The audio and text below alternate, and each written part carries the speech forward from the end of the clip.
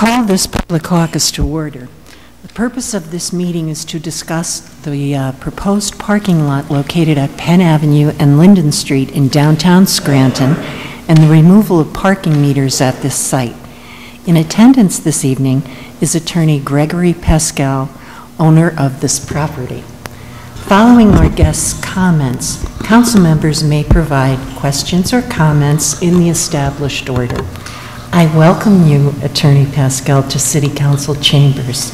Please provide us with an overview of your plans, and the floor is yours. Thank you. For the record, my last name is spelled P-A-S-C-A-L-E. Thank you. I'm sorry. That's okay. I just want to make sure you're clear on that. And our company is NGP Enterprises, LLC, which is basically a company owned by the members of my law firm. It's the real estate holding company for the building, where our offices are, and where Care Physical Therapy is. We also have the law offices of Blasey and Walsh. We have the Keys Bar, Beer and Spirits Restaurant. We have Portfolio Salon, a hairdresser, and we have PCP Pro computers. So my partners and I have owned the building for about 11 or 12 years. And about 5 years ago, actually the day our restaurant first opened, the former hotel property began to be torn down. And it was torn down, and for the past 5 years, unfortunately, we've had to deal with uninhabitable sidewalks and a hole in the ground and a fence which blocks pedestrian traffic. And if I may approach council, I'd certainly like to show you. This is the before picture. Yes. Okay, and this property here, that's a party wall with our building. So, as a result of this, we had water getting in our building, we had pigeons getting in our building, and it was a problem for us. So,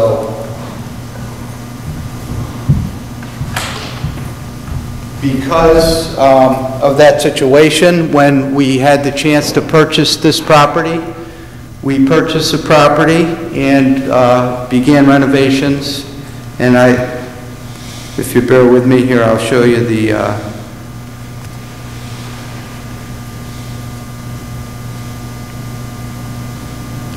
I don't know if you've had an opportunity to see the after. We bricked the side of our building. We had to actually build a concrete wall to support our foundation so we could fill the hole in the ground, and then we bricked the side of our building. Very nice. Which has been a huge improvement to the whole neighborhood. Because of the size of that lot, it's only 40 by 75. It's really not conducive for a new building with the new building codes because of all the requirements for the size of hallways and handicap access. You really couldn't do anything commercially feasible. So our plan is for a parking lots for our employees. We're only going to get, unfortunately, about 10, maybe 12 spots. It's not going to be a commercial lot. We're not going to rent spaces. It's just for our own internal use. I have a map here. Because Linden Street is a state highway, we need and highway occupancy permit. So we hired Mark Fowler, who was a structural engineer that assisted us with this project. Went through job posters. We got all the permits for this project. This is the subject property. You can see it's actually right here on the corner. And this was done by a surveyor last week for the purposes of getting a highway occupancy permit from PennDOT. Unfortunately, when PennDOT engineers came out, they said we're going to come in here on Penn Avenue and exit on Linden. They want a clear sight distance of 75 feet right here, which necessitates removing those parking meters. Personally, I'd rather leave the parking meters there because it helps our clients, it helps my tenants, it helps the whole neighborhood. But we can't, PennDOT won't let us do it. So that's why we're here. And And we had to show the kind of everyone see these joining intersections and all the manholes, everything shown there. So that's basically, that's all we have is this little piece here. We're only going to have 10, 12 parking spots. It's going to be pretty tight. It's been paved already. We haven't paved the top coat yet. It's PennDOT, as you know, we're doing all those handicap access. And of course, they're working right here on this corner this week. We're going to be done by the end of the week, and next week we're going to do this corner. They're going to tear out some of the asphalt we put in for the handicap access to get in and out of here. And then we'll put the final coat on as soon as that's done. I see. So, if you have any questions, I welcome any questions. That's our story. At the end of this whole project, we will spend about $100,000 to improve the city. Besides our building and this property here, I also own the property 229 Penn Avenue, which I bought with some other partners, and we put over $1 million improvements in that property about 7 or 8 years ago, including a parking lot there. So I have a big investment on Penn Avenue. I'm a taxpayer of the city, and that's what we're asking. But I think it's a big improvement for the city. Yes. So unfortunately, we're going to lose some parking, which I don't want to see either, but I don't see it for us. Okay. If you'd like to be seated.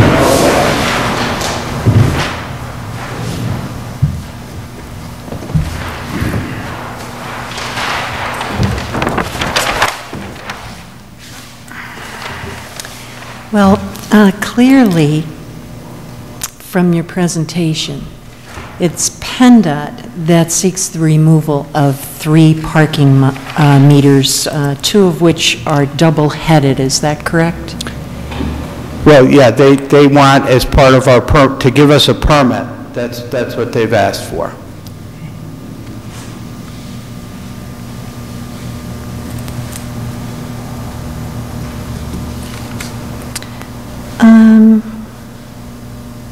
And you have said, perhaps you could state that again into the microphone, that if the property were not to be used as a parking lot, it really could not serve any other purpose. The property itself is only 30 feet wide with the right to use a 10-foot vault. So it really is not wide enough for a commercial, to build a new commercial building with today's building standards. It wouldn't be economically feasible.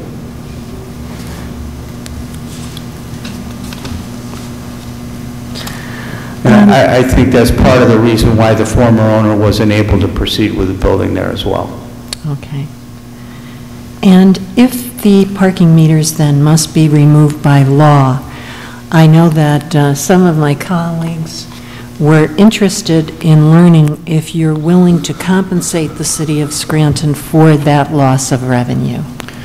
We put all the revenue we had and borrowed additional monies to be able to do this project. So we simply don't have any money at this point to contribute. Well, perhaps here's something you might consider in the future then. Participation in the MBRO advertising program that the city is looking to initiate, which is basically a marketing advertising program whereby your firm, any of the businesses that you own, would advertise on various city properties. Certainly be willing to consider that. I'd like to learn more about that program. Great. Councilman McGough, do you have any questions or comments? A couple. Will the access and egress be gated or chained in any way? I'm not sure about that. I have ordered some signs today for private parking only, and since it's going to be our employees parking there every day, I don't anticipate a problem during the day. If I do have a problem, then we would consider gating it and chaining it, but right now it's not in the game plan. Would it be accessible after your working hours, after your businesses are closed? Would then those spaces be accessible to anyone else to park there? I'm assuming that the patrons of the restaurant will use that at night, but That would be after, after hours. Right, that's what I was referring to. During normal business hours, it's not going to be accessible because our employees will be parked there, and we're planning on policing it. After business hours, my plan was to allow the restaurant, my tenant, to use those spots at night. Very good. And they'd be responsible for policing it, obviously. Can I assume, I'm assuming that with the improvements that you have made to the property itself and to your existing properties,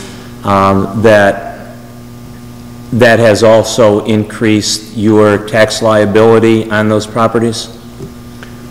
Well, I hope not, but it's possible. I mean, it was, well, I would just assessed pretty high when we acquired it. Okay.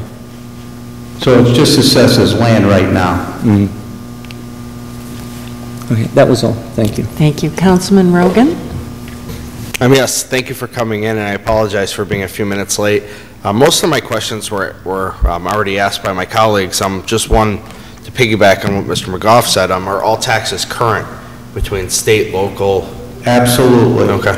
Absolutely. All our taxes are current. And I was down there today, and I know it says in the legislation 3 meters. Now, I didn't get out of the car. I just went around the block a couple times. I only saw 2. But there's two, Where's the, One has a double there's head. 2 poles with double-headed meters Okay. on Linden Street, and there's 1 pole with a single meter on Linden. okay, because the single one I must have missed, because I just kept going around the block a couple times checking it out. It's a single on 10 that the pole isn't there now because of the construction. Okay. Well, that area certainly was an eyesore for quite a long time. Again, I'm going to listen to what the public has to say after the caucus as well, and I do appreciate you coming in and answering our questions. That's all. Thank you. And Councilman Joyce, do you have any questions or comments? Just one. Everything that I was going to ask was also mentioned by my colleagues. What year did you purchase the property? The property, right, the Pope Charles or the original? The Pub Charles. We just purchased that in November last year. Okay. Were all back taxes paid on the property? Yeah, when we purchased it, we paid all, part of the closing is, to make sure we got clear title, we paid all of the back taxes on that property up to date, yes. Okay. Yeah. That was all I had. Absolutely. Is there anything else? I was just going to, we spoke of it before, and somewhat in jest, but somewhat seriously, would you consider moving up a block and also taking care of that property, that corner as well? I was hoping you wouldn't ask me that question. But you've done such a great job on that part of the, that certainly would be appreciated. Here, just so you know, we pulled up all the sidewalks that were there. In addition to filling the hole and the side of our building, we replaced all the sidewalks on that whole corner of that property, as well as we replaced all the sidewalks in front of our building, which were in disrepair. We filled all the vaults, and it was about a 4-month project. So we think it's really been a big asset to the whole neighborhood, and we're really thrilled with the way it came out. We're still believers in the city of Scranton, and we're going to stay here. Our business is going to be here for the next 30 years, and we're making the investment to prove it. Thank you. And I thank you very much for your participation tonight in this caucus. And we, as a council, thank you for the improvements that you have made to that area of the downtown. It's certainly very impressive. And if no one has any further comments, I will adjourn. Thank you for your time. I appreciate your inviting me. And thank you so much for coming. And if anybody has any further questions, feel free to contact me anytime. Thank you. This public caucus is adjourned.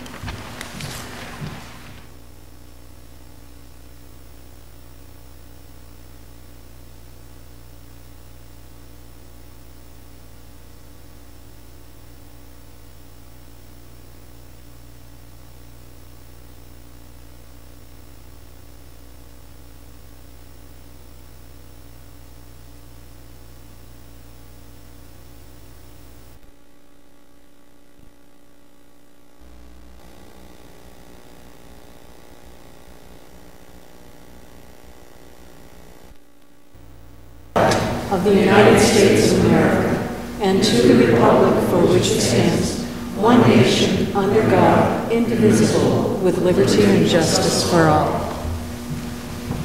Please remain standing for a moment of reflection for our servicemen and women throughout the world and for all those who died in the last week, particularly Cody Jude Barrace, beloved son of Dr. Linda Barrace and Judge Michael Barrace, grandson and brother. Mary Helene Walsh, devoted wife, mother of my former classmate Kathleen, grandmother, sister, and aunt, and their dear families and many friends who suffer their loss.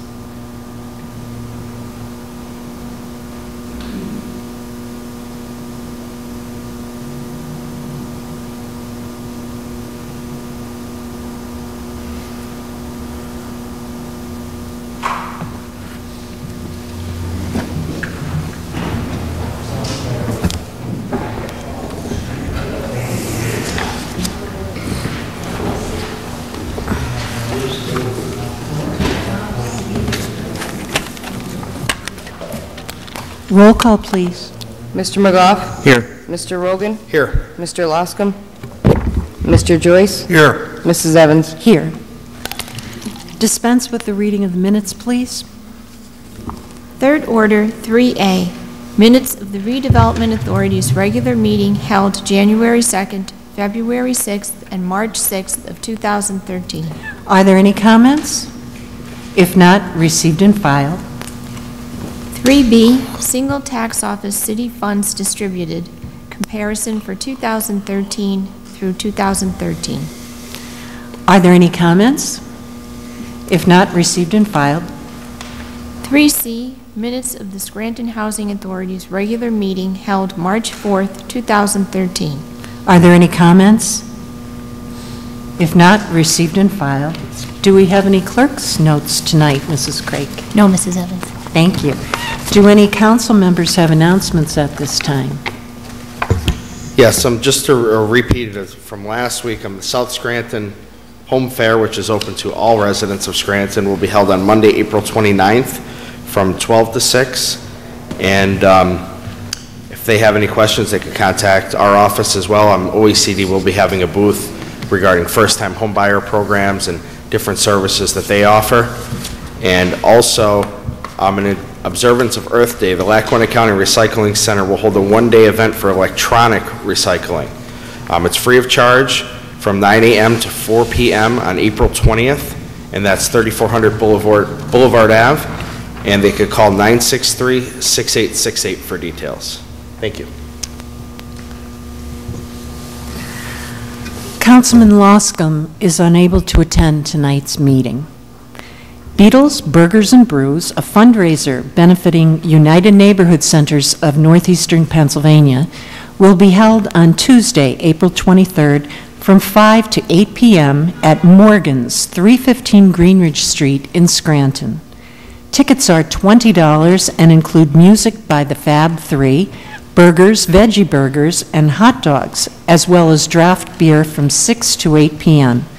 For more information or to purchase tickets, call 570-346-0759 or go to www.uncnepa.org. The Fraternal Order of Eagles, number 314 in Scranton, will conduct its annual Spring Craft Fair on April 20th, 2013, from 10 a.m. to 3 p.m. Expect to find all manner of handmade goods, including items from Pampered Chef, Avon, and Mia Bella candles, among others. Food will be available for purchase. For further information, call the club at 961-5495. And that's it. Fourth order, citizens' participation. Our first speaker this evening is Giovanni Piccolino.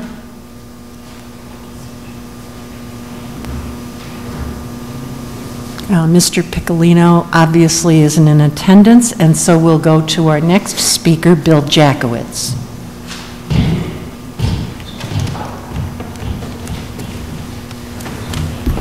Good evening, Scranton City Council. Bill Jackowitz, South Scranton resident. Good evening.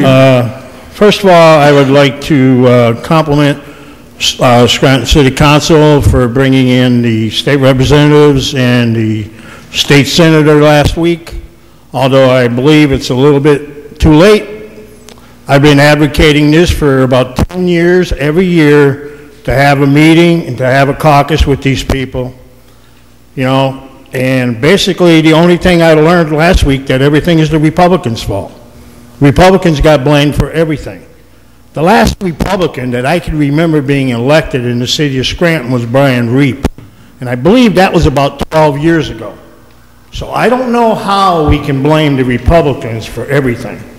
Everyone elected in this city, including the school board, the county commissioners, you're all Democrats.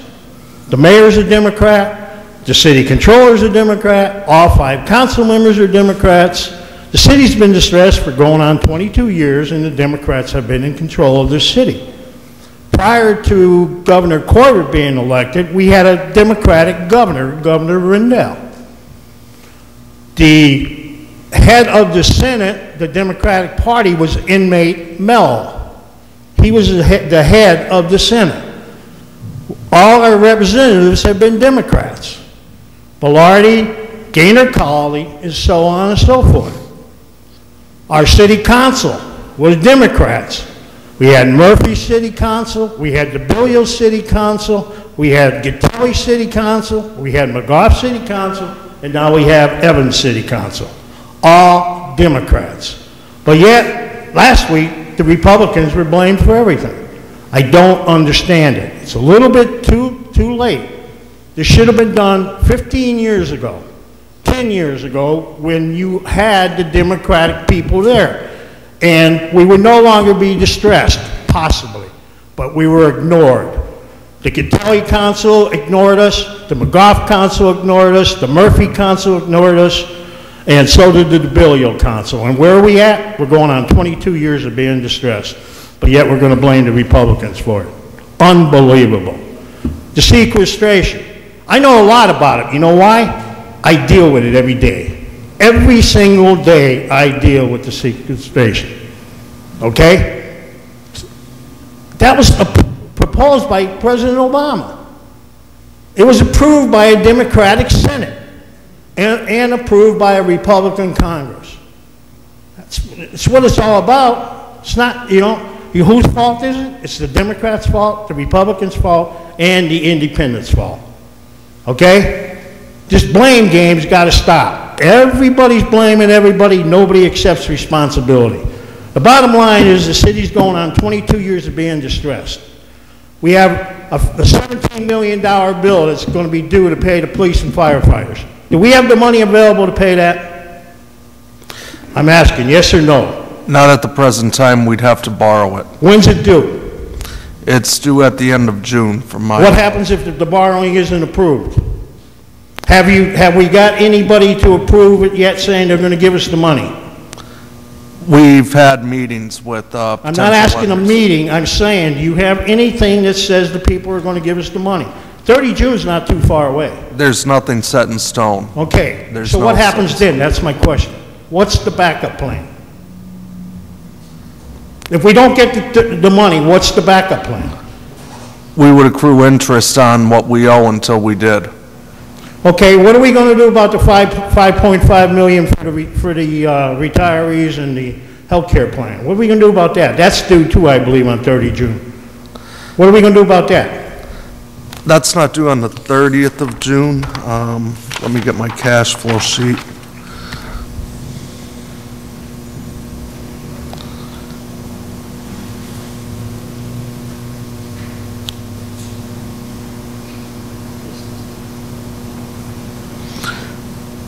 The majority of the pension payments are due in October. Okay, what are we going to do about that? Do we have approval on that? Is the money coming? Is the mayor and the administration working on this? Is the business administrator working on this? They are working on it, and they are discussing it with potential lenders. What's the results? Right now, what is the answer? What are the results?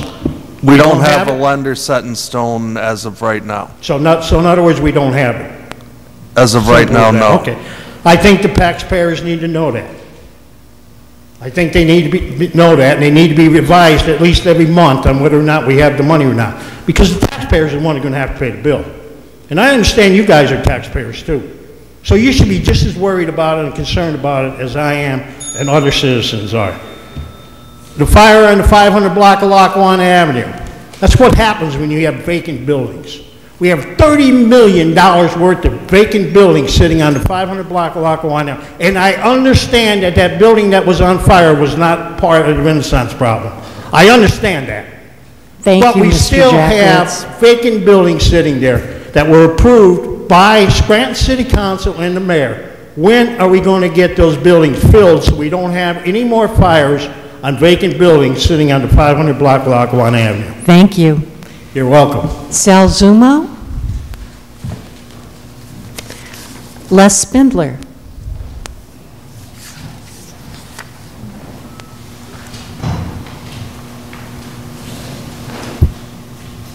Good evening, Council. Les Spindler, city resident, homeowner, taxpayer. Good evening. Good evening. First of all, my thoughts and prayers go out to the Brace family. I know Mike very well. I don't know his wife that well. I knew Cody when he was a little boy. He and my daughter played soccer together. I helped coach them up at East Scranton. They played youth soccer together. He was a wonderful kid, and he's going to be missed. May he rest in peace. Moving on. I was walking through town the other day, and I noticed the traffic lights and the walk, don't walk signs at the corner of Washington and Linden, just down the end of the block here. They are not synchronized. I was trying to cross Washington Avenue, had the red light, and it said don't walk. I should have been able to walk. And I have that in writing. I'll give it to Ms. Marciano. And I did notice one or two others. I forgot offhand what they were. So if I see them again, I'll write them down. Thank you. Couldn't believe when I read something in the paper that the state is spending $500,000 to renovate Nayog Park. Haven't we put enough money into Nayog Park? I know it's well over $1 million the mayor spent up there almost as soon as he took office. That money could be used and could be put to much better use. For one example, our streets. Our streets are in deplorable condition. It might be the worst I've ever seen. And they're going to put $500,000 into Nayog Park. This is just totally outrageous.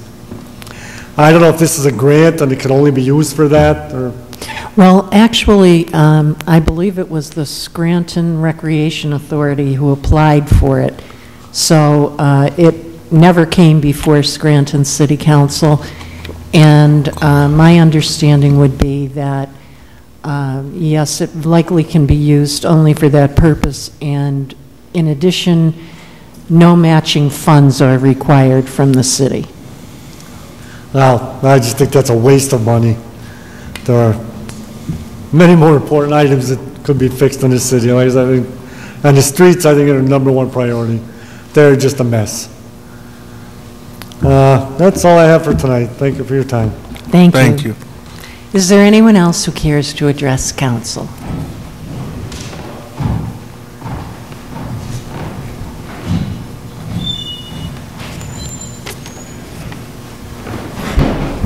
Andy Spregler, citizen of Scranton, fellow Scrantonians. I'm reading here, let's start with your B here.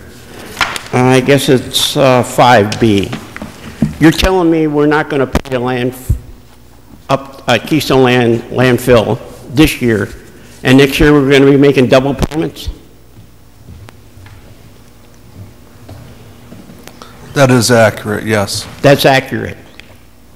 Two of those people will not probably be sitting on council when this happens. I wish maybe the other three that is going to be sitting there looks at it very closely. You can't just keep passing debt off. It just don't work. And it never will work. Now I might as well talk about Southside Complex. I brought it up last week. And it always comes back to bite you. It's like a mad dog. They'll always come around and bite you again if you let them bite you once. To people of Scranton, let them really see some of the background. I wish Mr. Phillips was here, because he used to use that field a lot better, more than me with his baseball team. But our dear mayor, for some reason or other, got in cahoots with the University of Scranton. Remember, they said him, tapped him on the back and said, hey, how about giving us the Southside complex there? I mean, forget about the city of Scranton. What do we care about them people? We are the city of Scranton. The University of Scranton. We are the city. So a deal was worked out. And the mayor hired, like you said last week, a firm to go and lobby all the legislature. That money that was put with flood money way back when. And actually, it probably will be a floodplain again if that dike ever broke. But anyway, he went. He took the money that they gave him, I think it was like $1,200,000, something like that. I don't have the exact figures in my head. But he said, I'm going to build you a field. Same deal, lights and all of this. Did you ever see that field? It's in the field of dreams in his head. This is where we got our field.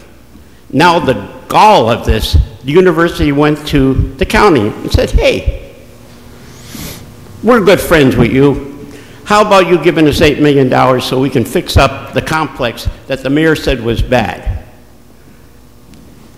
This is how it works. It just galls me that we're going to spend money that they're well able to spend.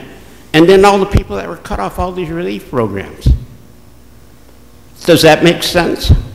This is one reason why when you see it on the ballot, to get rid of them county commissioners, you voted for them to get rid of them and have a study commission. They got to go.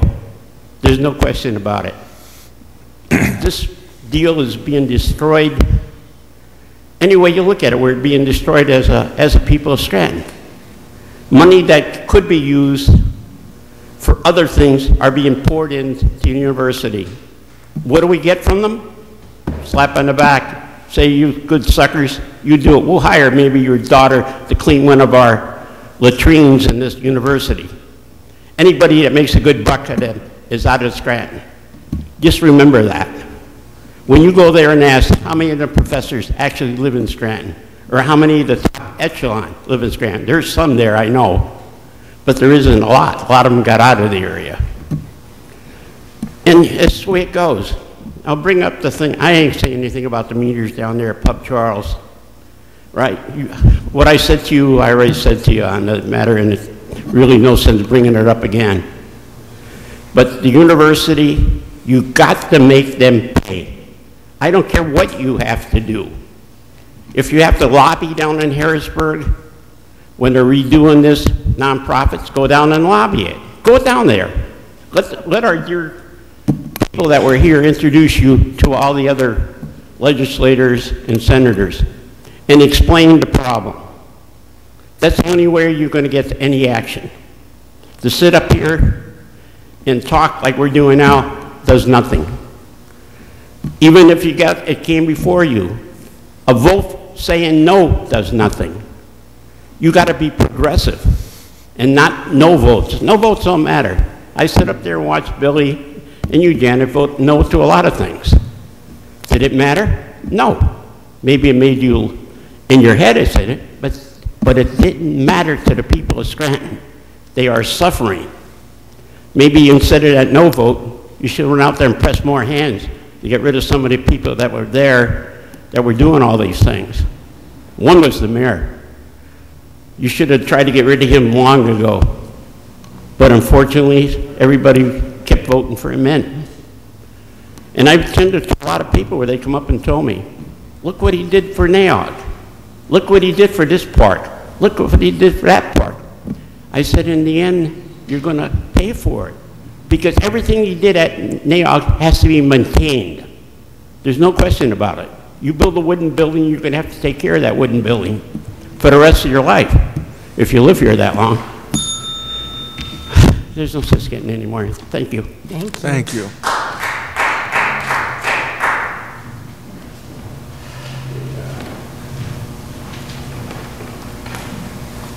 Good evening, Council. Good evening. Tracy Rikas. West Good Side evening. residents. I come here today as a parent of a young child, I see there's nothing to do in this city for the children. Everything that you can do, there's a bar right down the street, or there's movie theaters, but you have to pay for them. And the children are walking the streets. As the pools are not open, and I know it's the mayor's fault because Pat was telling me a couple weeks ago, I was suggesting to him that we should do fundraisers to get the pools open in every community in the city. The money could go to taking care of the pools, or even having the children that cannot pay to get into the pools, have them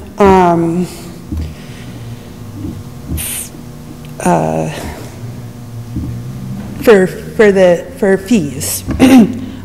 You can also have fees for the pools themselves. You could have low fees for the children and higher fees for the adults. Like Weston Park, I've seen there's fees for that. And there's, as a parent of a special needs child, we do not have, as far as I know, we don't have any parks for special needs kids. We go up to McDade because there's a park up there for the children with special needs, and it's just easier for him to get around. And we need more activities for the kids, so they don't get in trouble. As I was told, there is no curfew for the kids in this city. I believe that there should be even an 11 o'clock curfew for the kids that are under 18, because I live by the high school, and there are kids walking the streets at sometimes 2, 3 o'clock in the morning, and where are the parents? There's also, I don't know if you've seen the news, but St. Joseph's had budget cuts, and the telethon isn't cutting it. So if anyone wants to donate, the checks can be made out to St. Joseph's Center. My child is a recipient of that money. He goes to physical therapy and he goes to speech therapy. There's also a recycling event up at the Abington Library this weekend if you want to get all your stuff gone before the 20th as well. And April 23rd and 24th, Pizza by Papa's, there's the benefit for the autism. They're going to donate half of the sales of the pizza to the Northeast Regional Autism Center at the Friendship House. So if anyone wants good pizza, go over there on the 23rd and the 24th. So, thank you. Thank you. Thank you. Oh, and also, Frank we were talking about that house across the street from my house. Yes. It's owned by Wells Fargo, and the address is 421, 423 South Hyde Park.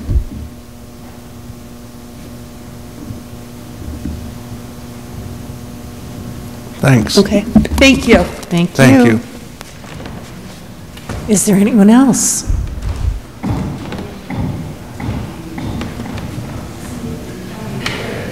Good evening, Council. Dave Dobson, resident of Scranton, taxes paid. Haven't got my trash bill yet. They didn't pick it up last week, my recycle, by the way. I believe Maybe they don't like my... garbage fee is, from what I've heard anyway, it should be sent out tomorrow, the 12th. So Okay. I would expect next week, hopefully residents will be receiving them. Hopefully, they'll take my recycling out. Maybe they don't like my campaign signs out front, who knows? On 7A and 7B tonight, if you can't get any compensation out of these people for eliminated parking meters, please put it on hold if you can. Okay, now, some different things that come to my attention this week. A lot of talk about school boards and so forth, and I had an idea for our senators and state assemblymen, base it on tax returns. The amount they can spend is based on how much the average person in the community goes backwards on wages. So you're not constantly looking for increases in property tax to offset the wage taxes that they're not going to get because they sent all their jobs over somewhere to some other country, third world toilet. Now, this county sales tax, how is that supposed to be split up here? Because we're going after a sales tax with the presumption that it's going to compensate us for our lack of property tax revenue. But if the county is getting 2/3 of it and we're 1/3 of the population of the county, then where's the advantage to it? I don't see one. Because we're paying our own taxes and they're getting 2/3 of the tax anyway, or 60% of it. And that's what I understand it to be. So, in other words, once again, it's a Trojan horse. Thank you, county commissioners. And please keep that in mind when it comes to fruition, because basically, if that be the case, we don't need it. And once again, you were just reminded on the park authorities, but here we have kids that with nowhere to go and nothing to do all summer, and we're polishing the sliding boards and charging all the more for them. And of course, that caught my eye this morning, the grants for the Southside Complex, and basically that money was tinkled away to provide tax relief for real estate companies. That's where that money went. We compensated the 1 year because we increased the real estate tax, the transfer tax. I remember the meeting, and I remember when it was proposed. So they knocked a % or so off of the transfer tax, and they subsidized it with the money from the golf course and the Southside Complex and everybody else, and that's just wonderful. But if you ever settled on a house, well, Pat, you just did recently, 15% goes into this silly fees. You know, you used to have 20% down. Now you have to have 20% down, and it just goes to silly fees. At least then you own 20% of the house. You know, and it's crazy. It's just like thousands of dollars here and thousands of dollars there to close on a house. It's totally disgusting in the state. It really needs reform. I met with the Greater Scranton Board of Realtors a few weeks ago, and they had a lot of good ideas on different proposals and that they're doing across the state and other areas to, one, rehab properties throughout the city that are in disrepair and get families living in there, which is what we need to get our tax base up in the city and have more people, you know, living here. And you're right. You know, the closing costs are an atrocity, and points, and it just goes on and on and on. I just went through it a few months ago, and the down payment isn't the problem. It's all the add-ons, and then the realty transfer is a killer between the city and the state. When I was buying my house in '02, that's when I first realized that my blood pressure was beyond, and unfortunately I didn't take advantage of that warning. Now, okay, Social Security CPI, and that also applies to veterans and so forth. Once again, we did with the sequester, but Obama gets a golden parrot for that because it's the average person on Social Security in this town lives on about minimum wage. And by the way, it's also veterans, and it's 600 days in some cities for a veteran to get treatment from the VA, to get under the care of the VA. Now, what do you do with the person with PTSD and a couple of firearms laying around his house, and, you know, the guy can't even get into the VA to get some medication or something? It's really, or even just therapy, you know, for wounds and stuff like that. In some places, it's 600 days. And I don't know who thinks that this is acceptable in Congress, but it's certainly not. And another golden parrot goes, I'll make it quick, dual tracking in the home mortgage.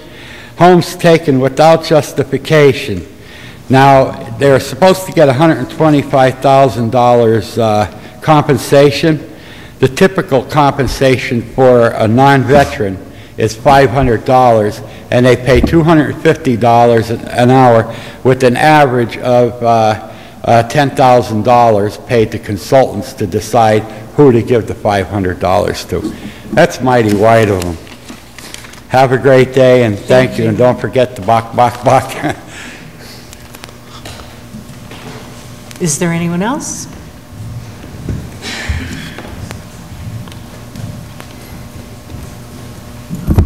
Good evening, Council. My name is Greg Evans. Good evening. Scranton resident, Scranton small business owner. I wanted to comment on item 6A and about ECTV, and I just wanted to thank you for working to maintain the transparency that ECTV provides. I know many people sitting home right now just watching at the luxury of their homes that either, you know, it's inconvenient for them to come here at 6 o'clock, or they're just getting out of work. So I think it's a great asset to have, and thank you for maintaining that with approving this grant. Then item 7B, regarding the parking lot on the corner of Penn Avenue and Linden Street. Out of curiosity, do you know how many meters are being removed? 3. Yeah. Just 3? Okay. But 2 are double-headed meters. Okay, so it would be... So actually, it's a total of 5. 5 spots, okay. And I know that this may sound, you know, contradicting, even though, you know, we're looking to generate revenue and everything, but I think it's a good move actually to approve this, because this parking lot is for a current downtown business owner who already houses other small businesses in downtown Scranton, and basically by him providing parking, he's not really so much in competition with the parking with our parking garages. As the parking study said, we should discourage private parking, but I don't think this is a deterrent at all. Moreover, I think it actually encourages further investment in Scranton, inviting people to his building as tenants and having that parking readily available. So I appreciate you passing this as well. And one last question, because it's a large hot topic right now, are the food trucks in downtown Scranton. And I was wondering if anything has been drafted to amend legislation yet that has been passed along your way. There's been a lot of talk about it, but I don't know if it has or if there has been discussion yet. No. No? Okay. All right. That is all. Thank you. Thank you. Is there anyone else?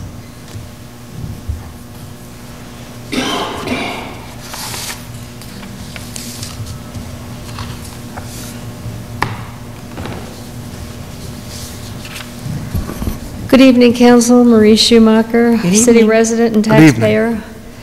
First, a couple of questions from the past. I guess, Frank, the parking tax, how many of the persons who were billed have responded?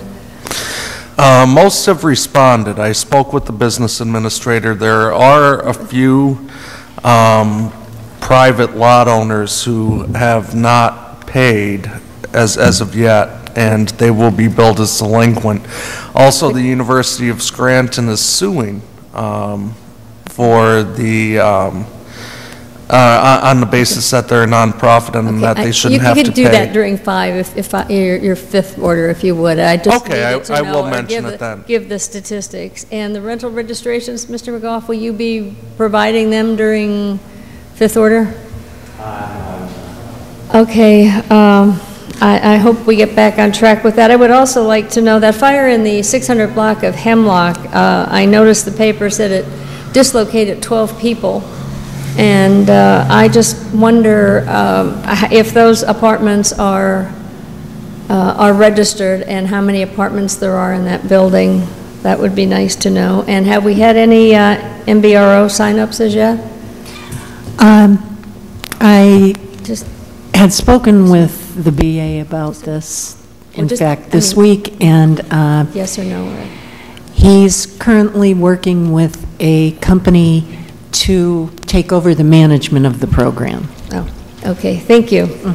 And then following up on Bill Jackowitz's questions on the loan, can you shed any light on the interest rates that are being discussed with potential lenders? There hasn't been any discussion yet on the interest rates.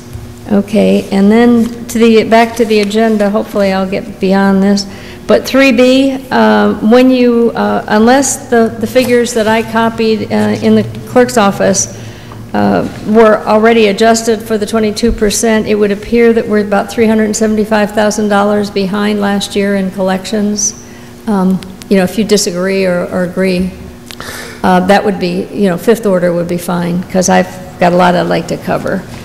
5B, wasn't this already done either late last year or early this year on the trash? I believe it was in the budget.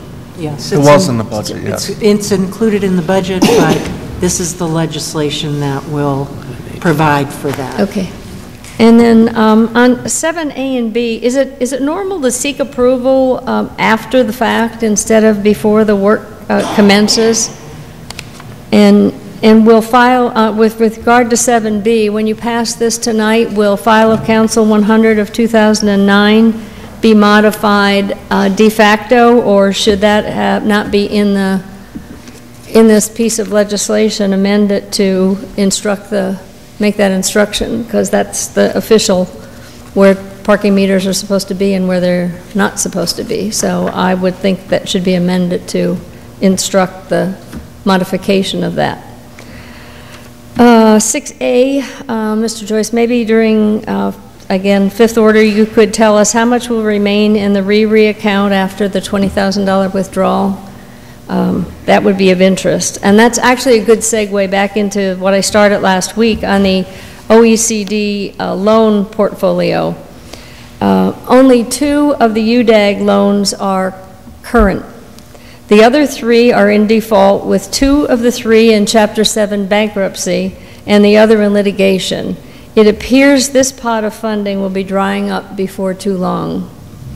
Other statistics on the loan portfolio, of the 24 commercial industrial loans, 50% are in default, ranging from 1 payment late to 56 payments late as of the end of last calendar year. The amount still owed on these troubled loans at the end of last calendar year is $1.2 million. The amount outstanding on the UDAG loans in default is slightly over $400,000. Of the 11 CDBG-R loans, 2 did not have their first payment due until February 1st of this year, so there's question on whether or not they're able to pay. 6 are in default with 12/31/12 outstanding balances totaling $614,516, with the lack of payment ranging from 5 to 67 payments late. May I complete this section? Thank you. Yes. Of the 5 enterprise zone loans, 3 are in default with 12/31 balances owed of $1.1 million and a range of 18 to 51 payments late. Of the 3 EDA loans, 2 are in default, ranging from 22 to 53 payments late and outstanding balances of slightly over $558,000. Perhaps I'll have more on that at a future date, but since the wage tax draws $1.65 for every dollar of real estate taxes, jobs are critical, and our loan portfolio is in abysmal shape, even though you can't tell that from the HUD account, which is probably, or the HUD CAPER. So I'll probably be talking about that more later. Thank you. Thank you. Thank you.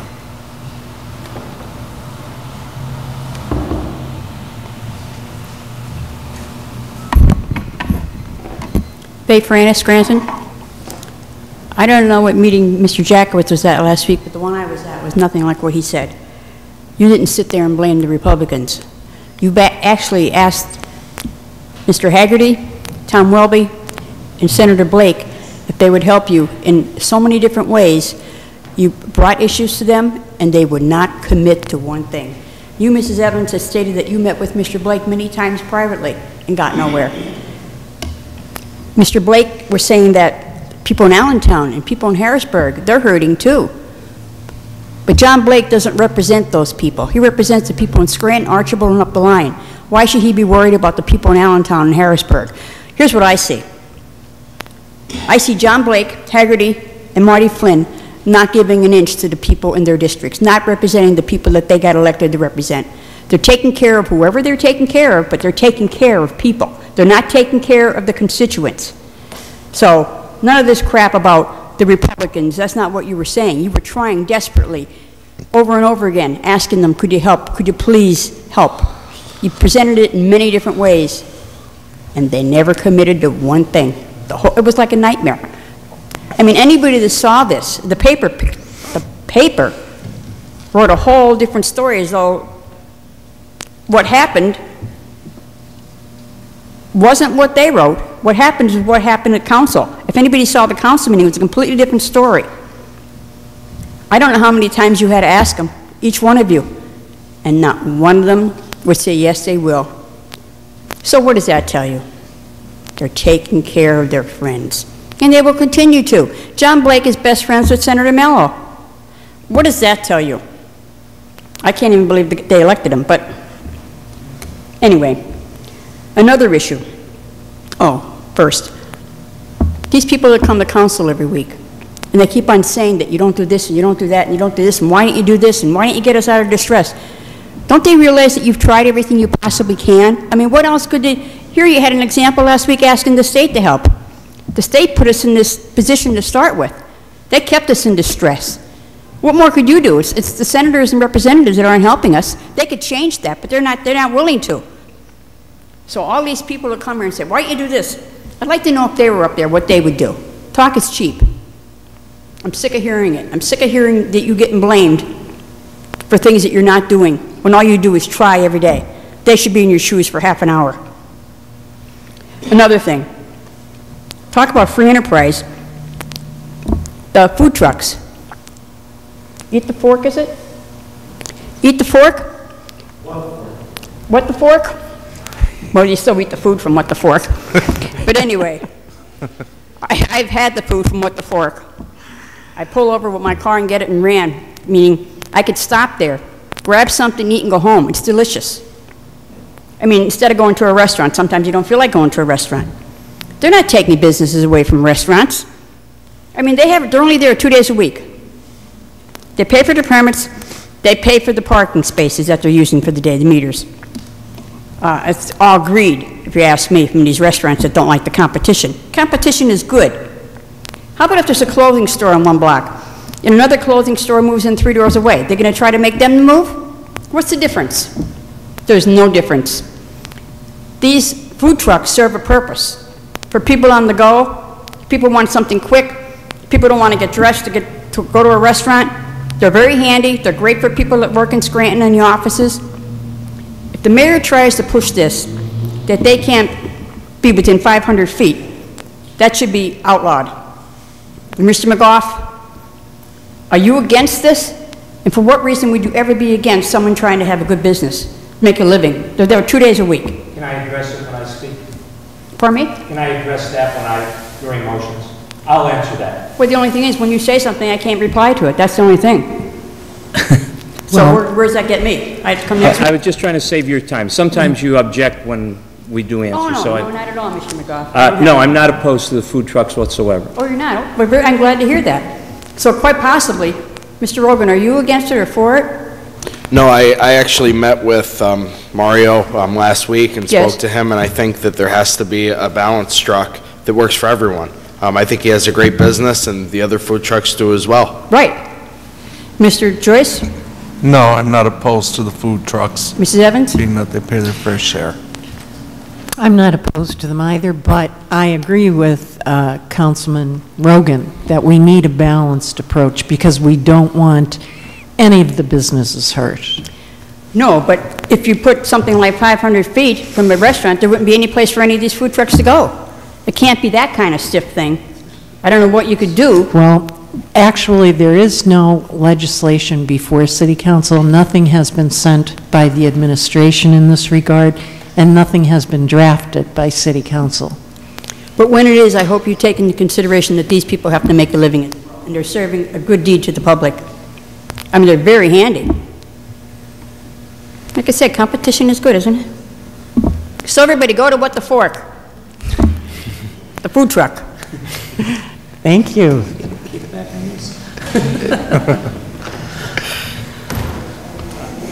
Good evening, Council. Doug Miller, Scranton. Before I get into the issues tonight, I just want to start off by thanking the Scranton Fire Department, our police department, and all those involved in the attending to the fire on the 500 block of Lackawanna Avenue last night. Obviously, certainly the situation could have been a lot worse than it was, and I'm just glad to see that nobody was harmed, and that we'll be able to move on, and hopefully that portion of the block can be restored and back to its normal shape at a adequate time. In regards to a lot of the discussion that took place tonight, I'd like to go back and discuss a few of the comments Mr. Spragley made tonight, because I thought he probably made a lot of sense tonight, more sense than some of the other speakers I listened to. Nothing personal with the other speakers, but he touched on a lot of the issues that I've talked about in the past, particularly the nonprofits and the harm they've caused the city.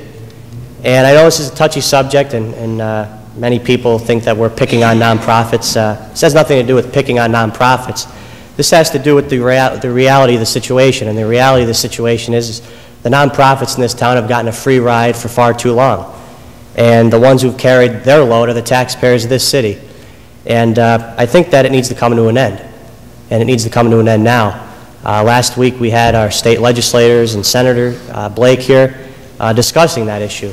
And I'm hopeful that legislation from the Commonwealth will come forward that will force the nonprofits to pay their fair share once and for all.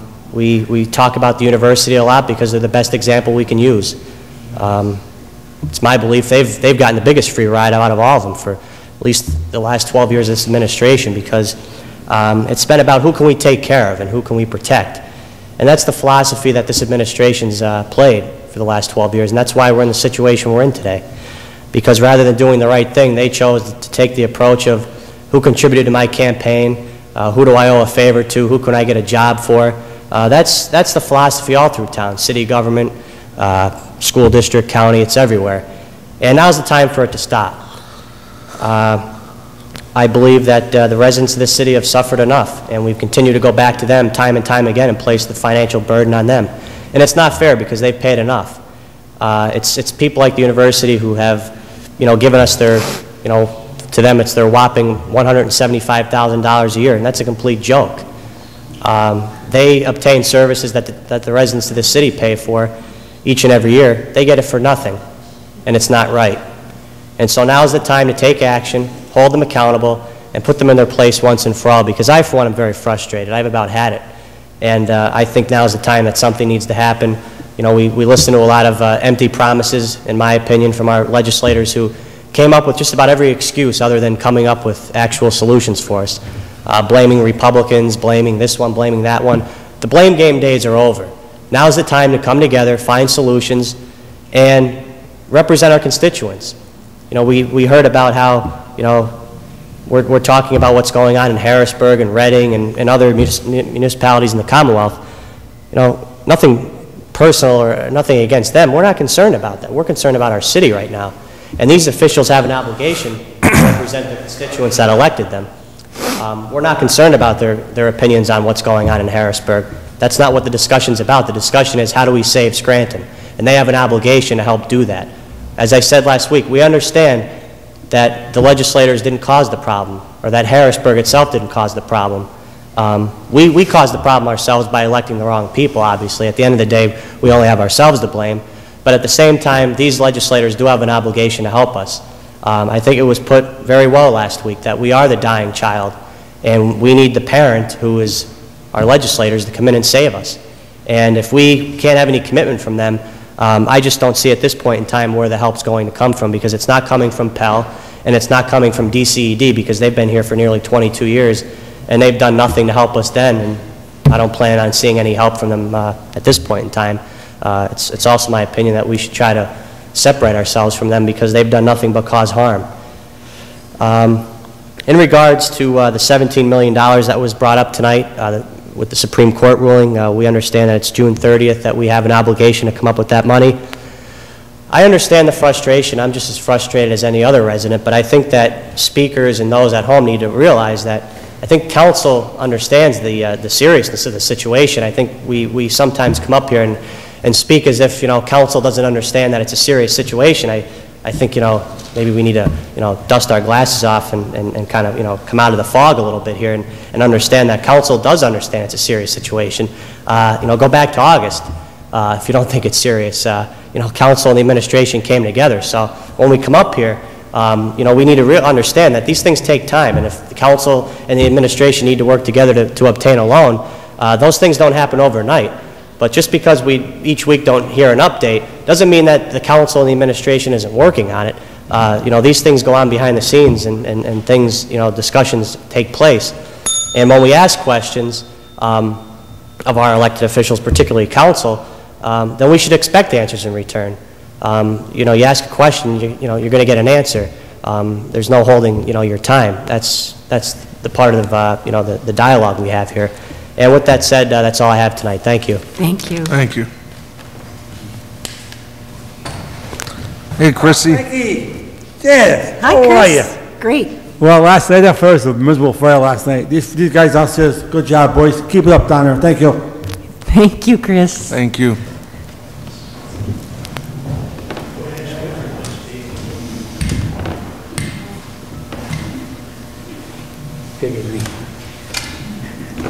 Good evening. My name is Sal Zumo.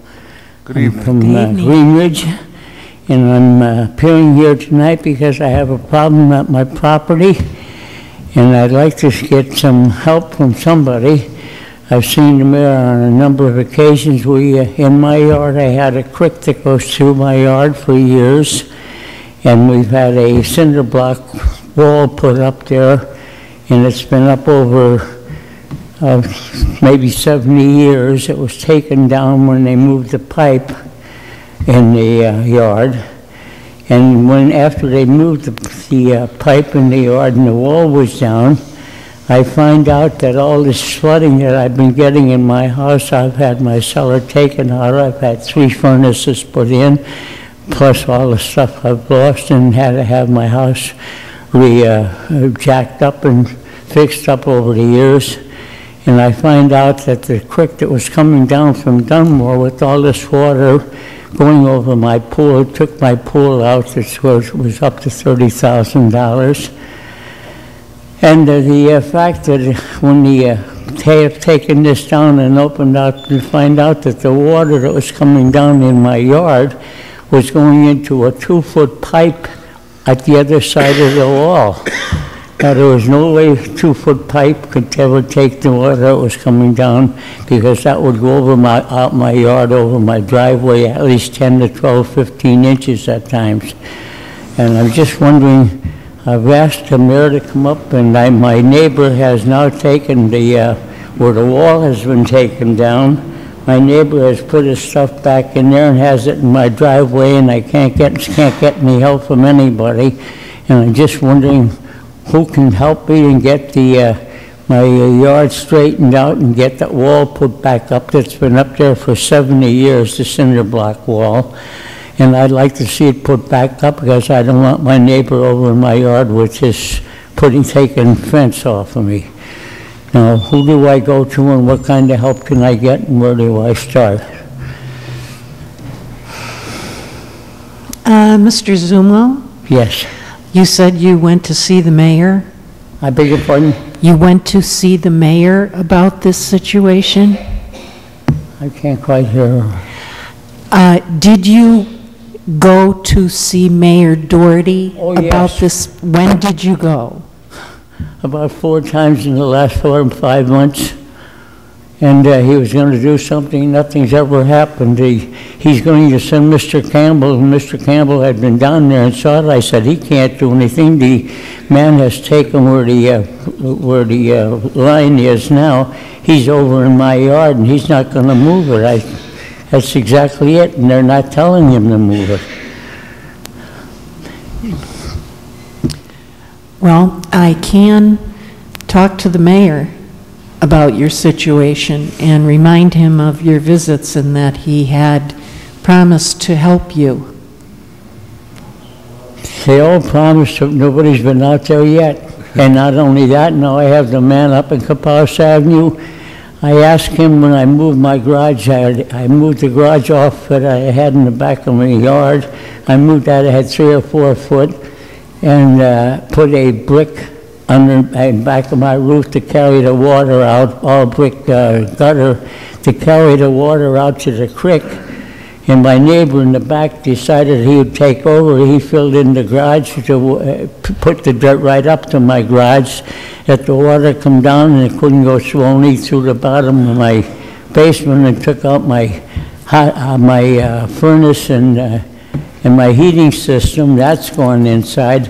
And he laughs at me. He's not doing a thing. He won't do a thing to take his dirt away from my garage. He's filled it in. So I have neighbors taking my ground. The lady up the street has now decided. My neighbor next door asked me if he could take the hedges out. I said yes. He took 3 foot of my ground. The lady up the street, she's got a fence over in my yard. She thinks that belongs to her because his fence is over there.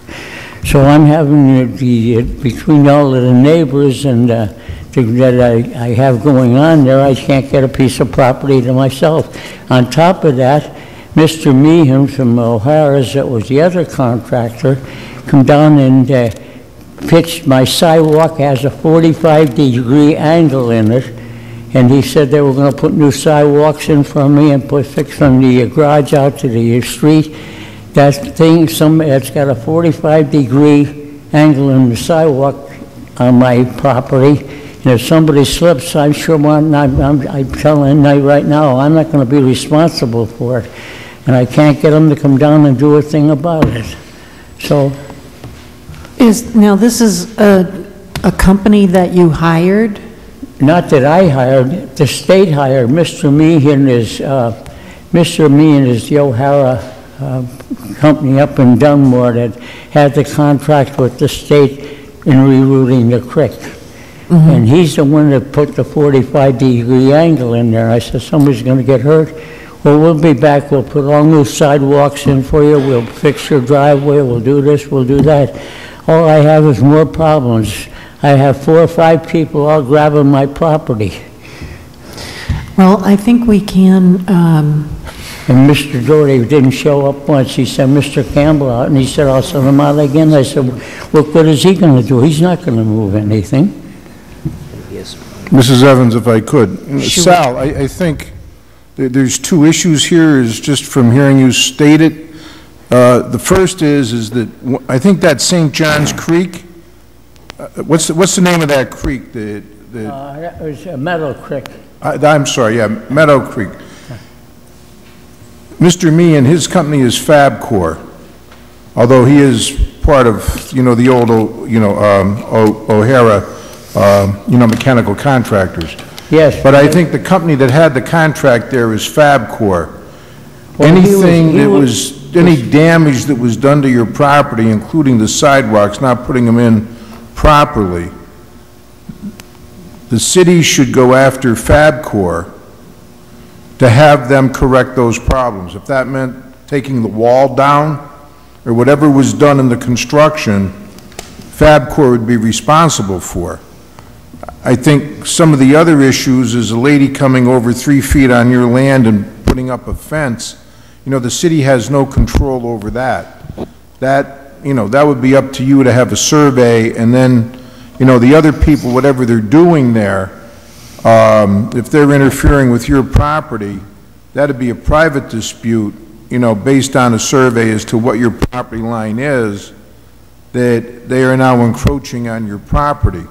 But the issue as to Meadow Creek, I think it's Meadowbrook Creek, it's been years since I've, you know, looked at that, but anything that was done by the contractor to your property that has caused damage to your property, that contractor would be responsible for. And I think this was the flood control project when they put some of that was open, they replaced a pipe, there was a big pipe in there.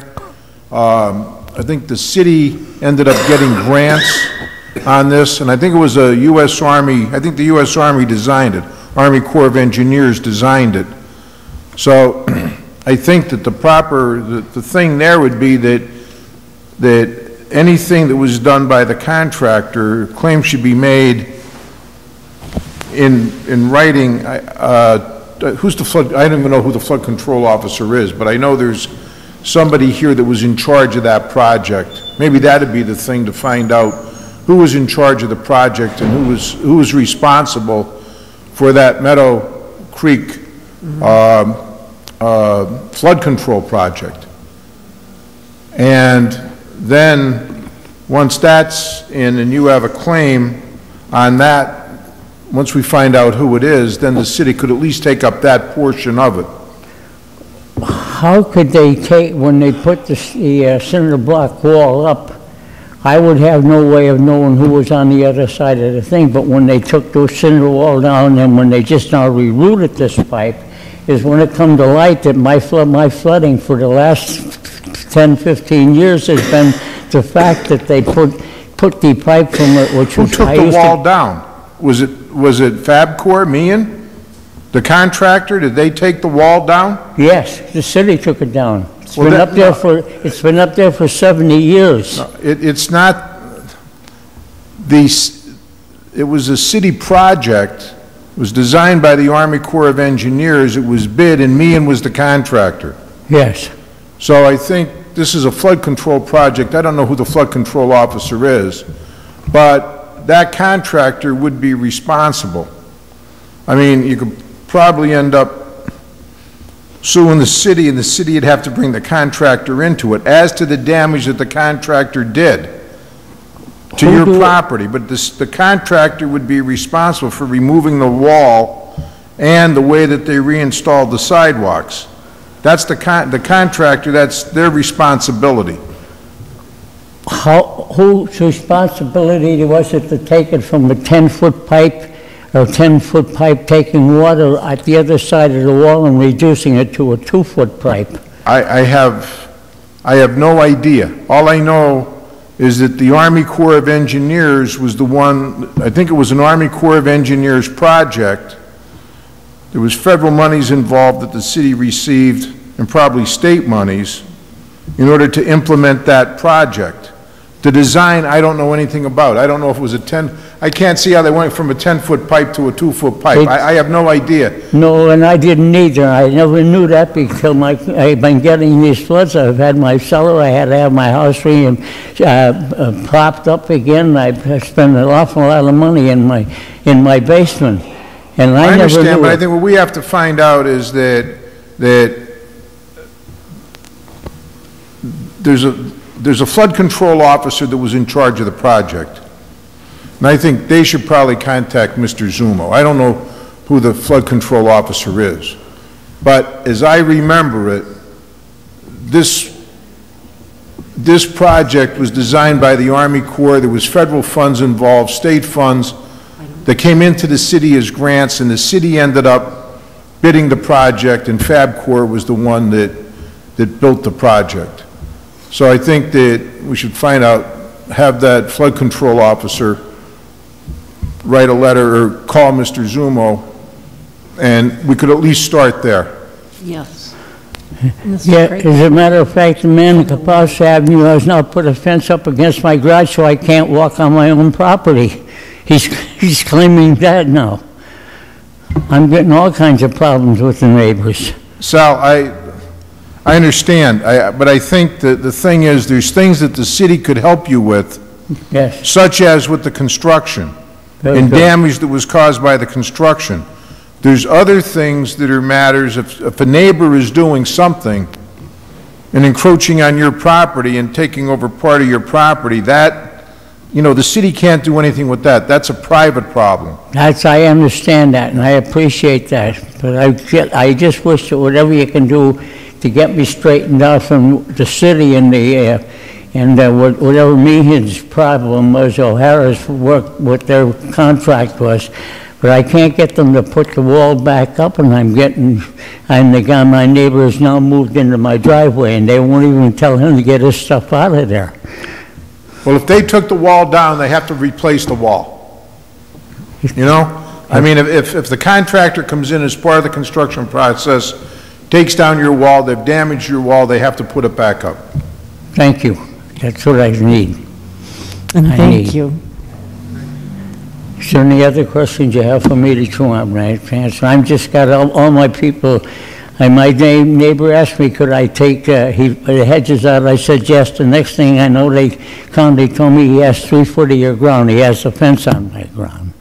So that's what I'm going through. Each side of me, all around me, is grabbing my ground.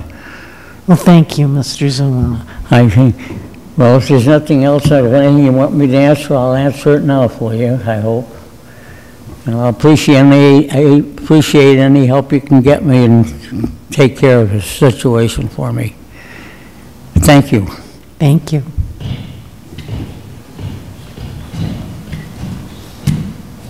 Is there anyone else who cares to address council? Fifth order, 5A motions. Councilman McGough, do you have any comments or motions tonight? Briefly, first, if I do leave before the meeting is all right, I would like to leave to try and get to the viewing of Cody Barres. I was unable to get there this afternoon. I would not have gotten into the church where the viewing is before the meeting. A couple of very quick things. First, I too would like to commend the Scranton Fire Department for the great work that they did last evening on the 500 block of Lackawanna. They saved 2 adjoining businesses, and I think they do a great job, and they did a great job last night, and I think it's important that we commend them when these things do take place. As far as the food trucks, and I know I had some questions about the operation of food trucks in the downtown. My questions, it was not in opposition to those trucks being there. My only questions had to do with, as Councilman Rogan said before, are the food trucks operating on a level playing field with the existing businesses? And that was my question. If they are, then the speakers were right. Competition's a great thing, and there should be competition, as long as it is fair competition. And that was all I was looking to accomplish. As far as the talk about distances and all, there's at this point in time, there's no legislation before us dealing with that. And I don't know that, what will happen if, in fact, there is, we will discuss it at that time and deal with it. But again, I have no opposition, and again, from what I've heard, The food that is obtainable, that can be purchased in these food trucks is excellent, and well worth the, the effort to get to them. And, maybe they do, they do offer great competition. Maybe it helps improve other restaurants in the downtown by the fact that they're there. If further things come along, we deal with them at that time. As far as the parking lot ingress and egress, if I have to leave before the actual vote on it, I'm in favor of the legislation that is before us. I think that in many cases, we sometimes put too much emphasis on the dollars and cents of what's taking place. I think what we need to do in this case, at least my perspective, is that there needs to be a balance between the loss of that, meter revenue and the investment that these people have made in the neighborhood. That area is better for what they have done, and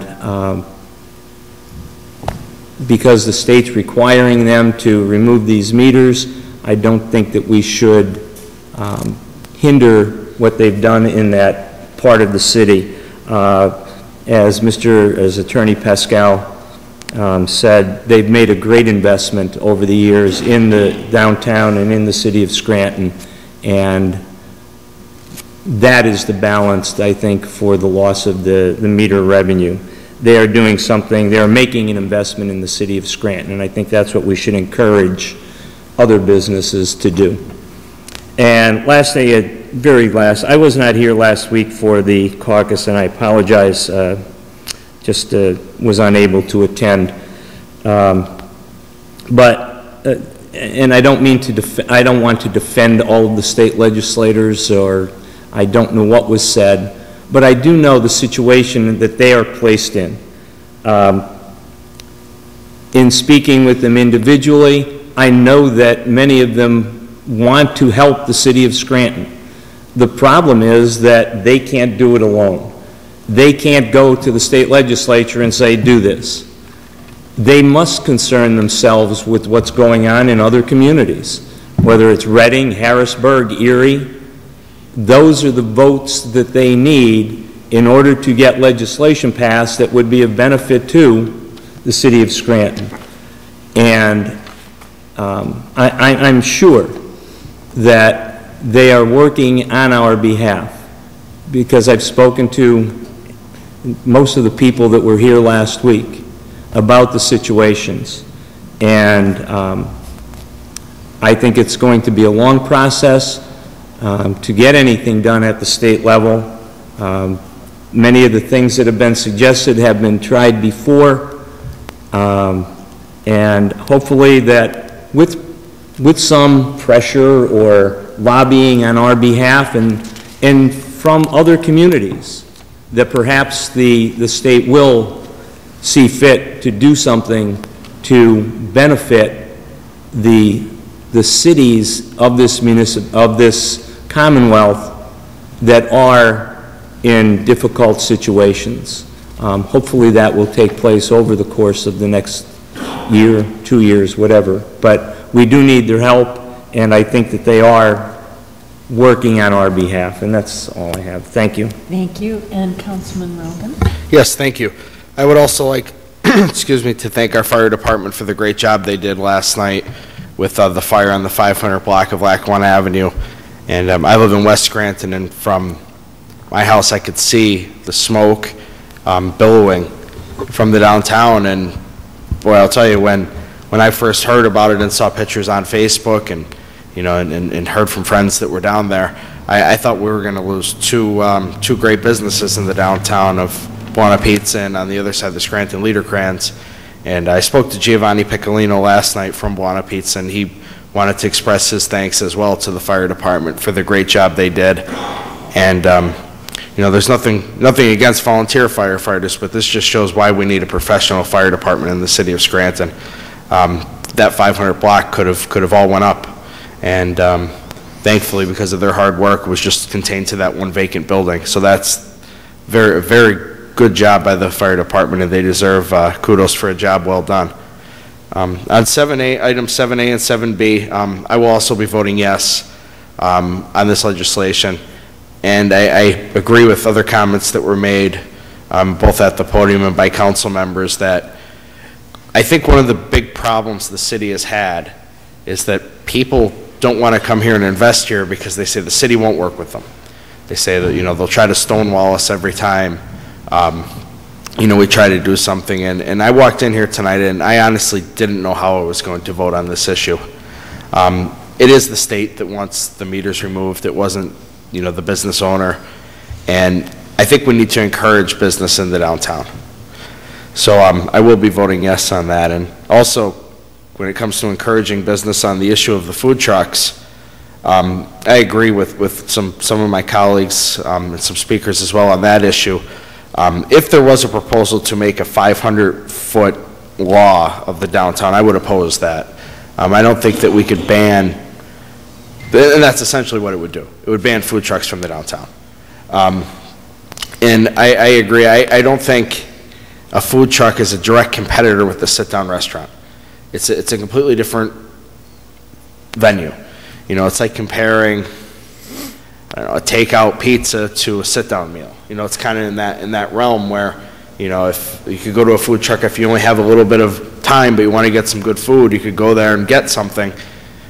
If you have, an hour to spare, you're more likely to go to the restaurant. That being said, I do think what needs to happen is there needs to be a sit-down meeting between owners of food trucks, the owners of the brick and mortar restaurants downtown, the mayor, a couple members of city council, to make an agreement. Something could absolutely be worked out where everyone is happy. And again, this is, just like I said before, the lack of cooperation that we've seen between government and private business in the city, where it doesn't make sense if the administration were just to send out an ordinance and say, here, either pass it, either yes or no. We need to negotiate it out before it gets to that point where it could work for everyone involved. And, but like I said, if there was something to come down that would completely, take the food trucks out of the downtown, I would vote no. I know in big cities, Philadelphia, New York, they're becoming a new craze, where there's competitions and, they're very popular. And in Scranton, we need to encourage all business in the city, not just, we can't pick one over another. So hopefully that's something that the mayor will be interested in working out, and as well as the food truck vendors and the brick and mortar business owners. So hopefully that will all come together and we could have an agreement that works for everyone. Two other issues. We did receive a response from my question to Berkheimer regarding Carl Greco paying city taxes, and I'll read that off. It says, Nancy, was addressed to our city clerk, Nancy Craig. In response to council's inquiry, we do not have a taxpayer on file by the name of Carl Greco paying EIT in the area near the city. If you have an address for the taxpayer, please provide it. So I will be providing you with that address if you don't have it already, and we could send a follow-up to see if in fact Mr. Greco does owe taxes to the city as well as the federal government. Mr. Rogan, our office is already moving this along because we got that response previously, and I believe Mrs. Craig has been in touch with the single tax office, and so we're taking an alternate route in order to double check and cover all the bases. Yeah. So I know a lot of taxpayers, when that article went in the paper, I know my email box and the phone was blowing up with people very upset about somebody who made over $1 million from the taxpayers, owing $1 million to the federal government, and I think everyone deserves to know if he in fact owes money to the city as well. And that is all I have for tonight. Thank you. Thank you. And Councilman Joyce, do you have any comments or motions? I do. First, I want to commend the Scranton Fire Department for the work that they did in taking care of last night's fire on the 500 block of Lackawanna Avenue. I echo the comments of my colleagues. They did a great job in containing the fire, and they deserve to be commended for doing so. Secondly, tonight, We received some information from Mr. McGowan. Our current cash balance is at $11.3 million, and we have $200,000 in accounts payable.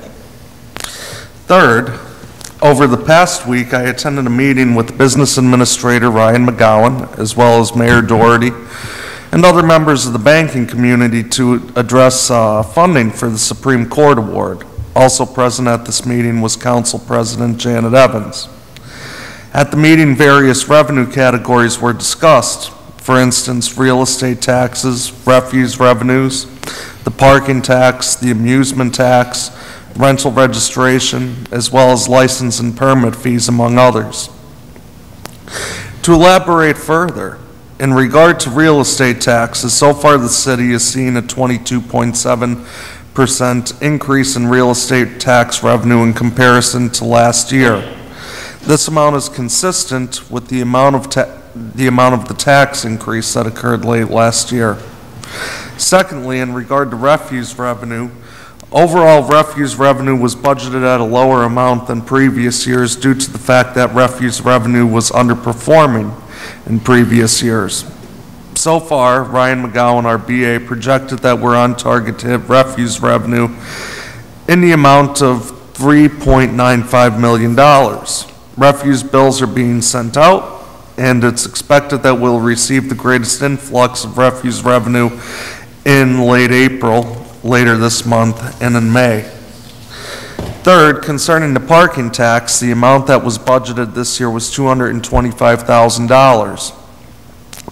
This amount was budgeted at a lower amount than Pell's original projection last year.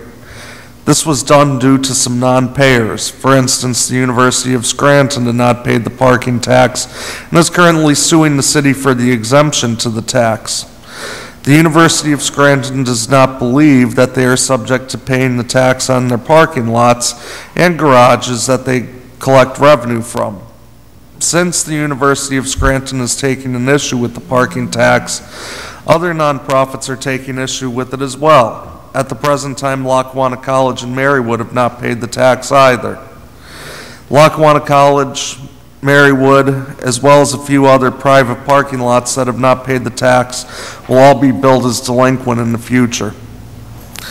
Fourth, in regard to the amusement tax, bills are in the process of being sent out and will be sent out on a quarterly basis. The majority of revenue from the amusement tax is expected to be made during the concert season at the Toyota Pavilion, which is located in Scranton. As far as the tax itself is concerned, it was also discussed to amend the tax to charge a $1 surcharge on concert tickets rather than a certain percentage. This is analogous to what's currently being done in Wilkes-Barre Township. Fifth, concerning rental registration, we're finally seeing revenue this year from the registration of rental units. In fact, so far the city has realized over $80,000 in rental registration revenue. With this in mind, it's projected that the city will hit the $100,000 target that was budgeted for this year. Sixth, as far as license and permit revenue is concerned, Ryan McGowan, our BA, projects that we'll be on target to realize budgeted revenue amounts. The Geisinger expansion, which is a large contributing factor to the license and permit revenue that is expected for this year, is still scheduled to happen. Through the first 2 months of the year, the city has received $339,101, just to give you an update of where we are. In communication with the Business Administrator's Office, I had requested the cash flow reports for the first 3 months of the year. So far, the cash flow report for the first 2 months of the year was the only document that was prepared. Once I receive the cash flow report for the first 3 months of the year, I'll further elaborate on where we are as far as revenue and expenditures are concerned. And I do have some citizens' requests tonight. First, West Scranton residents have informed me that the lot located at 1130 Rock Street is in deplorable condition. The vacant lot contains beer cans, bottles, and other debris. Residents would like to see this lot cleaned up as they fear it's a home for rats, which have been a problem in the area. Mrs. Craik Please notify Director Seitzinger of this situation and ask him to rectify the scenario in the best way that he sees fit. West Scranton residents have informed me that the lot located at 529 Hampton Street and at the corner of Hampton Street and 6th Avenue are in poor condition. Both lots contain trash buildup and fallen down trees. Residents in nearby homes have informed me that these lots are the cause of rodent infestation and would like to see something done. Mrs. Craik, please add this to the list, or add these locations on Hampton Street to the list of issues to address with Director Seitzinger. A West Scranton resident residing at 712 Einan Street has informed me that a hole has opened up in her driveway and fears that it could be due to a mine subsidence. This is becoming problematic as she does not want to see her home eventually sink in years to come. Mrs. Craik, please notify Director Dewar of this situation and ask him to visit the site to see if there's any way that the DPW could fill the hole. Residents living in the 1100 block of Einan Street have informed me that Reagan Place, which is located directly behind Einan Street, has been paved. However, since it has been paved, there has been a great deal of water runoff due to the manner in which the paving was done. Mrs. Craik, please add this to the list of issues to address with Director Dewar. Residents living in the Clover Field area of West Scranton have informed me that there are many speeding motorists in the 500 to 700 blocks of West Elm Street and fear that the situation will eventually lead to an accident, given that there are many children in the neighborhood. Mrs. Craik, please forward this to Chief Graziano and ask him to send an officer to the site to monitor the situation. Residents living in the 500 block of West Elm Street have also informed me that there are trailers being parked at the end of the block, which is considered an R1 zone. The parking of the tractor trailers is causing a great amount of dust in the area, and residents would like to see something done. Mrs. Craik, please add this to the list of issues to address with Director Seitzinger. And finally, a resident of West Scranton living at 615 Bromley Avenue has informed me that there was recent work done on the road by TSE, which has led to a great deal of water runoff on the resident's property during rainy days. The resident would like to see something done about the situation as it's damaging the resident's property. Mrs. Craik, please add this to the list of issues to address with Director Dewar, and that's all. Thank you. Good evening. Undoubtedly, we're all aware of the epidemic of gun violence in our country and the proposed ways in which to reduce it. Although a majority of Americans have made it clear that they support increased gun control and demand action now, some of our elected officials in the U.S. Congress and Senate choose to ignore the voices of the majority. Some in Congress have even threatened to filibuster critical votes pertaining to increased gun control. At the same time, efforts sprouted in several Republican-led states, such as South Dakota, Kansas, and Missouri, to allow trained teachers to carry guns into the classroom, while the NRA called for armed officers in every American school, both of which were ill-conceived and ill-fated responses to the epidemic of gun violence. Rather than decreasing gun violence against our children and school personnel, such measures would create the very real possibility of increasing violence from within schools. On the other hand, the states of Connecticut, New York, Maryland, and Colorado have passed significant gun control measures to better protect their children and youth and have listened to the voices of their citizens. The state of Pennsylvania can ill afford to ignore stricter gun control measures and stand on the sidelines.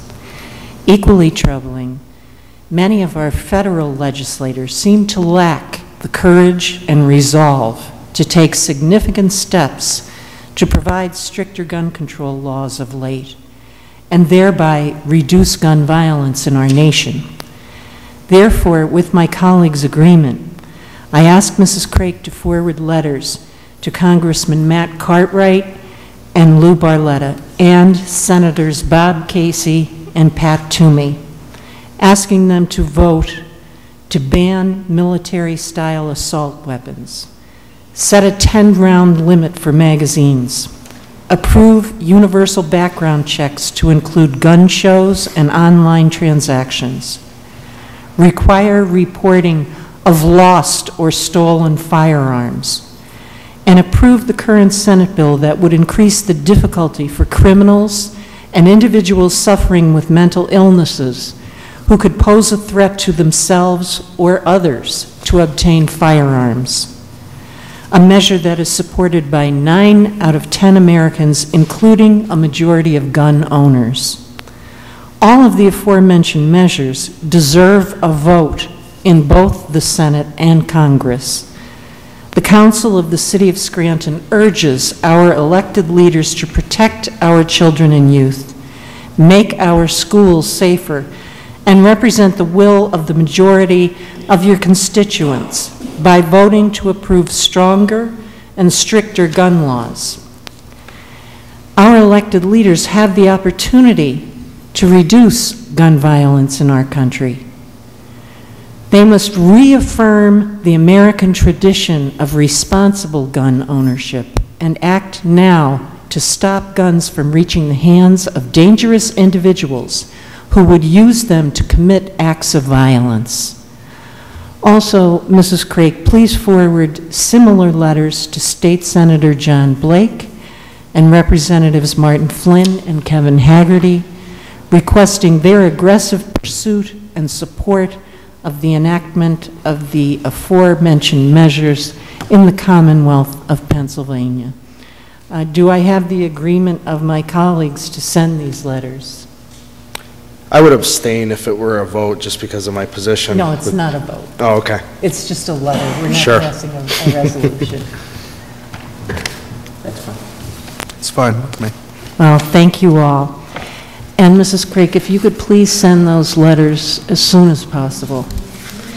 Next, in an April 9th, 2013 letter to City Council, Chief Graziano outlines a very sound program for administering handicap parking signs and requests the drafting of a new city ordinance to implement it. Mrs. Craik, please send a letter to Mayor Doherty and Solicitor Paul Kelly on behalf of City Council requesting such ordinance is drafted and submitted to City Council's office as soon as possible. Immediate action can help to address the needs of handicapped citizens who have remained on the waiting list for far too long. Next, City Council is also in receipt of an April 9th, 2013 letter from Attorney Donald Fredrickson, Jr., County Solicitor, regarding our March 22nd, 2013 request to have the County Tax Assessor's Office review the status of all nonprofits to determine whether each meets the criteria for property tax exemption. Council wished to ensure that all properties off the tax rolls deserve to remain so, similar to the procedure followed in Allegheny County last month, where nearly 3,000 letters were mailed by the Office of Property Assessment to nonprofits, asking each to complete a 3-page application and explain why the property meets a 2012 State Supreme Court decision that qualifies them for tax exemption as a public charity. In his letter, however, Attorney Fredrickson from Lackawanna County states, quote, "We have determined that the proper procedure to follow in challenging a nonprofit status is for the municipality to conduct an investigation into the standing of the various nonprofit organizations located within its jurisdiction. Now, it is evident that the county commissioners have no intention to review the status of any nonprofits either in Scranton or in any portion of Lackawanna County.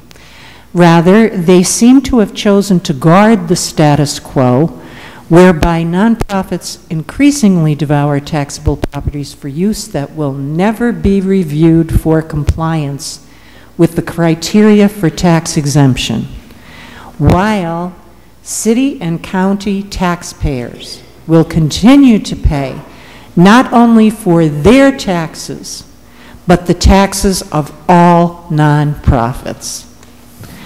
This decision marks the third time in which the county commissioners have refused the requests of Scranton City Council to help the taxpayers. And finally, I have two citizens' requests. Pave Hollister Avenue in North Scranton, which borders a portion of Weston Park. Now, this same request was made in 2012, and it received no action. North Scranton residents note that the majority of streets included on the 2013 paving list are outside of North Scranton, and so they are asking for a fair share of the paving program. Residents report that Halsey Court, which is littered with huge potholes in which parts of the road are missing, has not been paved in 50 years. Nevertheless, drivers access it as a shortcut onto Landis Street. These residents are upset to learn that surrounding streets and courts, such as Snyder Avenue, Acker Avenue, and Griffiths Court, are being paved. Please send letters to Mayor Doherty and DPW Director Dewar requesting the paving of Hollister Avenue and Halsey Court. And that's it. 5B, authorizing the mayor and other appropriate city officials to procure a forbearance on payments to the Keystone Sanitary Landfill in the amount of $1 million for year 2013, and to repay said amount in 36 consecutive monthly payments of $27,777.78 per month, beginning January 15th, 2014, and ending on December 15th, 2016. At this time, I'll entertain a motion that item 5B be introduced into its proper committee. So moved. On the question? All those in favor of introduction signify by saying aye. Aye. Opposed? The ayes have it and so moved. 6A, reading by title, file of council number 17, 2013, an ordinance authorizing the mayor and other appropriate city officials to disperse $20,000 from the account into which repayment of Urban Development Action Grants, UDAG, are deposited, UDAG repayment account, for an operating grant to ECTV, the city's PEG channel operator. You've heard reading by title of item 6A. What is your pleasure? I move that item 6A pass reading by title. Second. On the question? All those in favor signify by saying aye. Aye. Opposed? The ayes have it and so moved. 7A, for consideration by the Committee on Public Works for adoption, file of council number 15, 2013, authorizing excavations on the 200 block of Penn Avenue and 300 block of Linden Street to permit motor vehicle ingress, egress, and regress into a parking lot at the corner of Penn Avenue and Linden Street for NGP Enterprises, LLC. What is the recommendation of the chair for the Committee on Public Works? As chair for the Committee on Public Works, I recommend final passage of item 7A. Second. On the question? Roll call, please. Yes. Yes. Yes. Mrs. Evans? Yes. I hereby declare item 7A legally and lawfully adopted. Can we have a motion to appoint a temporary chair to the Public Safety Committee, please? I make a motion to appoint Councilman Joyce temporary chair for public safety. Second. On the question? All those in favor signify by saying aye. Aye. Aye. Opposed? The ayes have it and so moved. 7B, for consideration by the Committee on Public Safety for adoption, file of council number 16, 2013, authorizing the removal of parking meters on Penn Avenue 200 block and Linden Street 300 block in the city of Scranton to provide an ingress and egress from Penn Avenue and Linden Street to a parking lot for NGP Enterprises, LLC. What is the recommendation of the acting chair for the Committee on Public Safety? As the acting chairperson for the Committee on Public Safety, I recommend final passage of item 7B. Second. On the question? Roll call, please. Mr. McGough? Yes. Mr. Rogan? Yes. Mr. Joyce? Yes. Mrs. Evans? Yes. I hereby declare item 7B legally and lawfully adopted. Before we adjourn for the night, I'd like to thank Mr. Charlie Newcomb for running tonight's cameras and making this meeting available to all of our viewers at home. If there's no further business, I'll entertain a motion to adjourn. Motion to adjourn. This meeting is adjourned.